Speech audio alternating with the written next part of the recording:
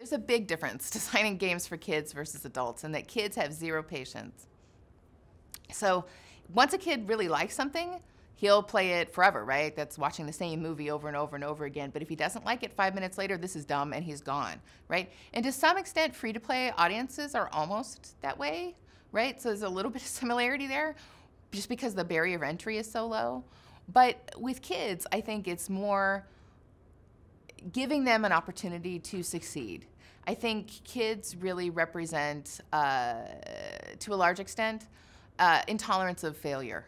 That's not to say they can't fail in a game and learn from it. I just think when you're making a game for kids, it's a good rule all the time, but with kids, I emphasize it.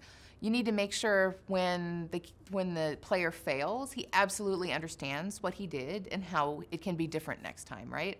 And I think that's key. Not, necessary from a learning perspective, but from a sense of mastery.